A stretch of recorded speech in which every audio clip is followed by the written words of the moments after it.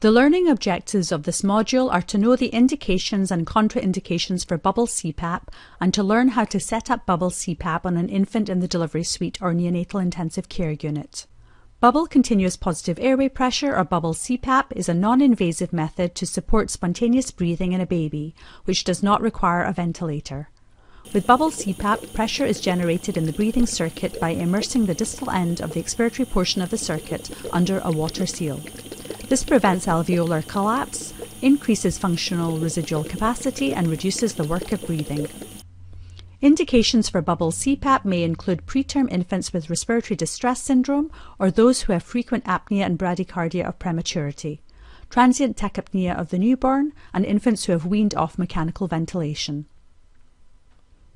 Contraindications to bubble CPAP may include infants with choanal atresia, congenital diaphragmatic hernia, or depressed infants with frank apnea secondary to maternal anesthesia. A relative contraindication would include an infant with significant apnea of prematurity who requires a higher degree of support, such as nasal intermittent positive pressure ventilation. The following section outlines the equipment currently being used at one of our NICUs to set up bubble CPAP in a patient. You should follow your own institution's guidelines. You will need the following pieces of equipment: an infant nasal CPAP cannula kit. This contains nasal cannulae with connectors and adapters, a CPAP knitted head cap, and Velcro, which is used to make attachment circles, as well as a moustache for the upper lip. The weight of your patient will determine the initial cannula size used. In situations where the smallest Hudson prong size is too large for the nares or blanching occurs, we use a smaller sized Inca prong. Extra thin duoderm is cut to the appropriate size. Avoid using bonding agents such as tincture of benzoin, as this can increase epidermal stripping in preterm infants. 1/2-inch latex-free waterproof adhesive tape, a pair of scissors, 2 size 16 rubber bands, 4 size 2 safety pins. A chin strap may be required to minimize air leak from the mouth. Also, an orogastric tube is necessary to prevent gastric distension and can also be used for enteral feeding once the infant is stable. Now we are ready to set up bubble CPAP on our mannequin.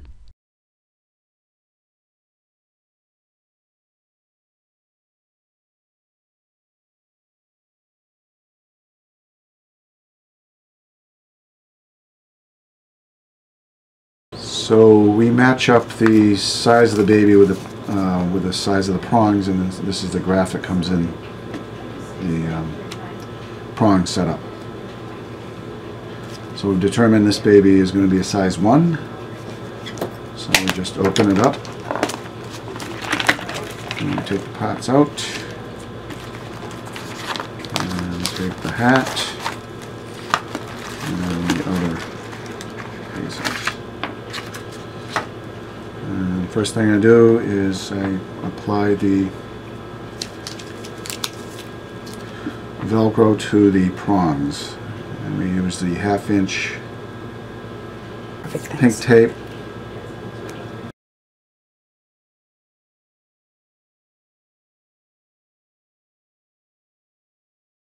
The pink tape right at the end of the barrel here, as flat as possible.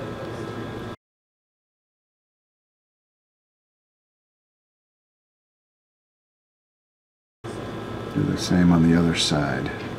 This just makes the Velcro stick better with the pink tape. You try to get it as flat as you can.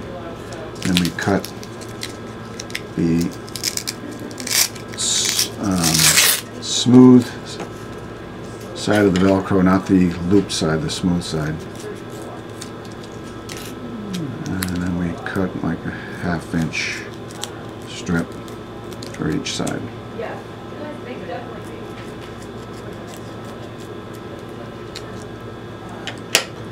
And then we apply. Typically I like the seam at the top that runs parallel with the prongs, you'll see. And then we put it on and wrap it around. Nice and tight. Same on the other side, in the same position.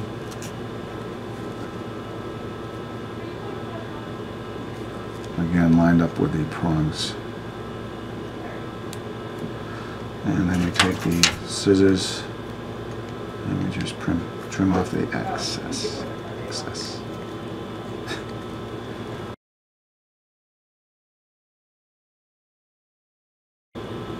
Okay, nice and neat.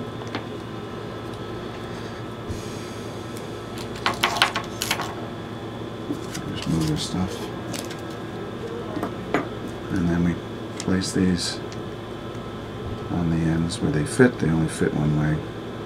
And then the little red cap.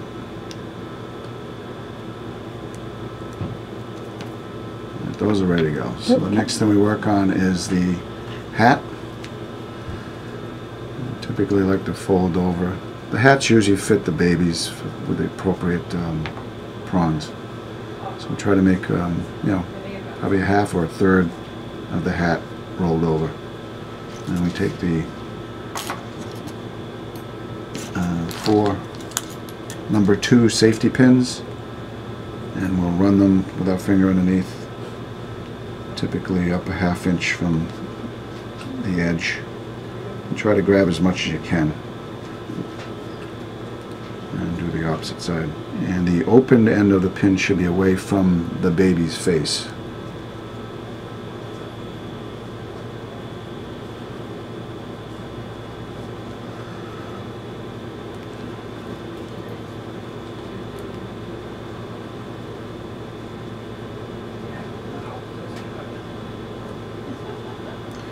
And these usually about the width of the tubing, which you'll see later on. It's usually about a 3/8 to a ½ inch spacing between each. And they run parallel to each other. Okay, can you see that? And then we take the number 16 rubber bands and just run a, and I usually put a double knot in there just to make it a little tighter.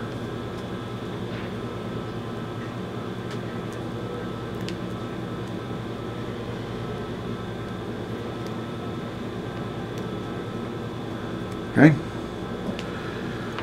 And the next thing is we want to make the mustache. Typically like the mustache about mid-cheek, or probably lines up with the outside of each eye.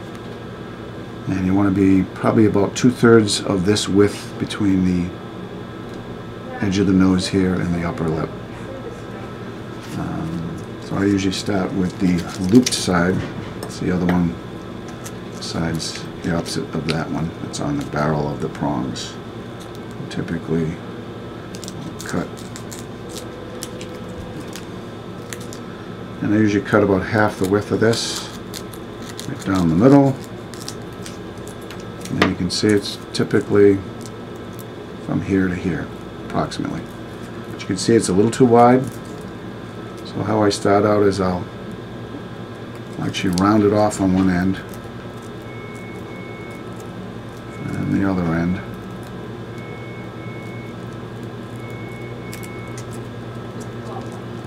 And then kind of go in to where the nose would be. So we want that pretty narrow.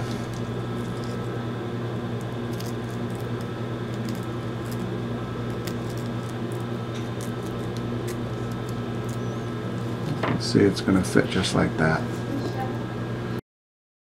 If we were to stick this right on the baby like this, it wouldn't stay long. So we have to put a sub base of Duoderm extra thin. So how I do that is I take a piece of that and I'll take the sticky liner off and stick it on here, and then I'll trim it all the way around. There's different versions of this, but this is what I do and I find it easier. You can see trim, maybe leave a 1/16 of an inch all the way around. Sometimes I run a little extra tab on the bottom. Make sure you be out on each cheek side. And about a 1/16 of an inch all the way around.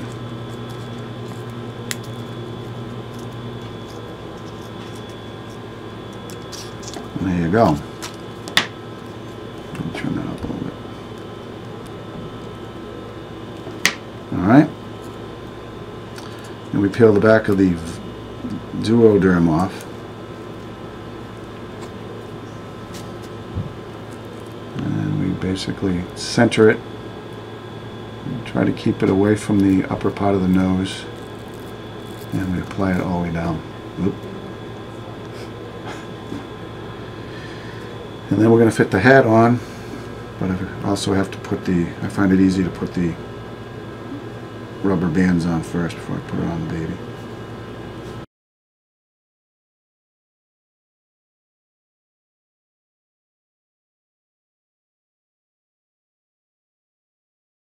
So you just loop it around the bottom there. Yeah. So that's sort of how it looks. Okay? So then we place the hat on.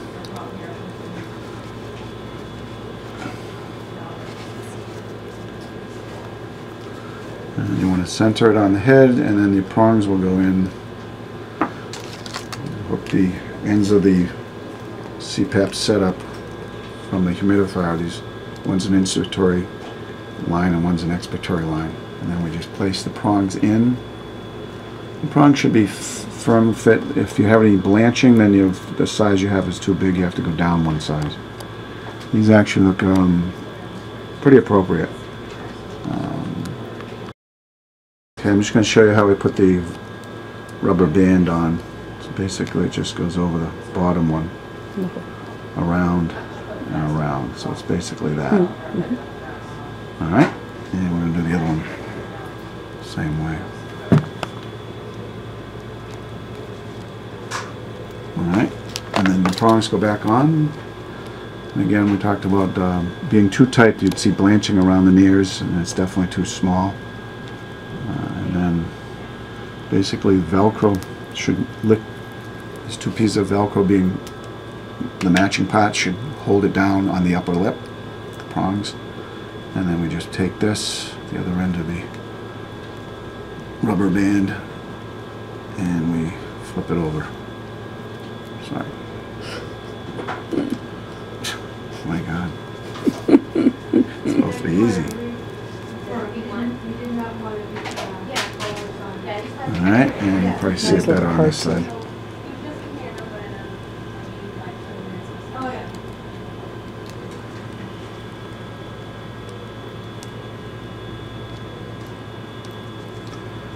Basically just kind of an X, and it loops around each side of the pin.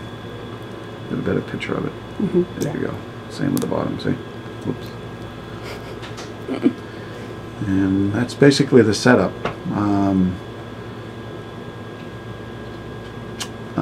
You don't want the prongs buried onto the nares. You want a little bit of an airspace. We call it a cushion.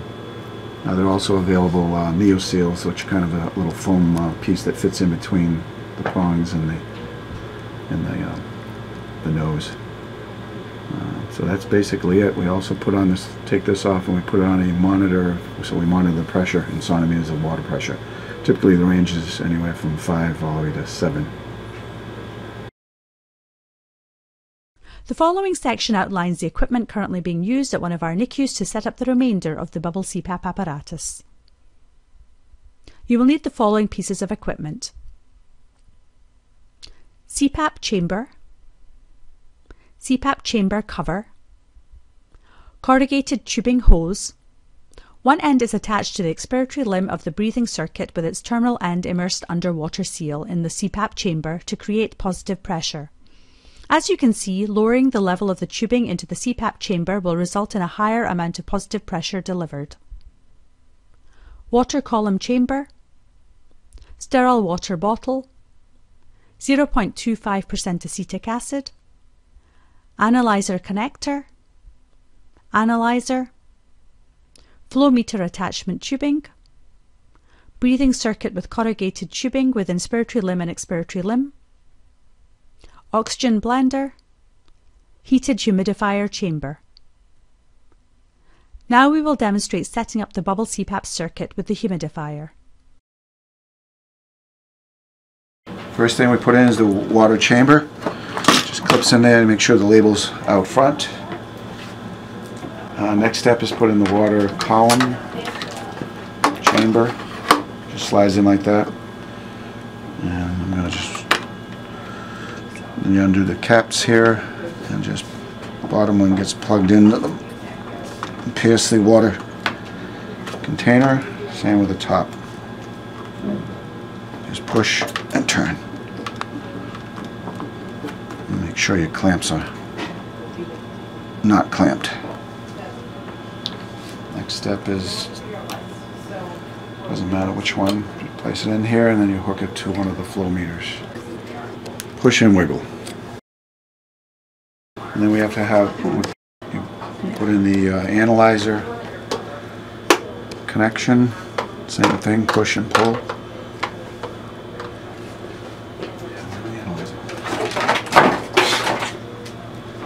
And this is your analyzer.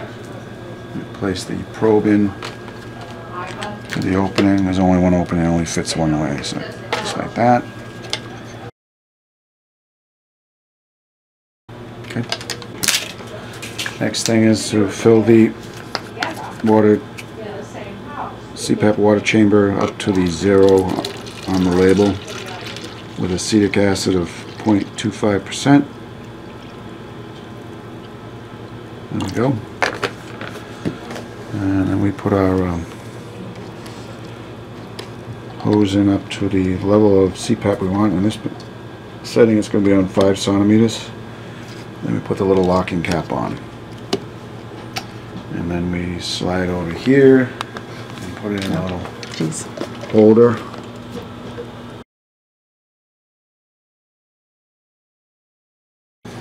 And so we take the breathing circuit and we take the inspiratory limb and put it on the humidifier outlet.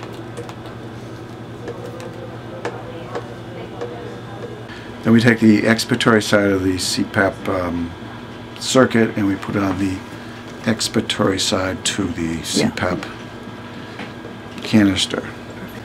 So we take the patient Y off, and these are the 2 ends that we actually attach to the CPAP prongs. It's the inspiratory side and it's the expiratory side. And we put both ends in here. We're going to lift the rubber band up, slip through, connect it to the connector, and do the same on the other side. Doesn't matter which side goes on that, it's just a continuous flow through. And that's it.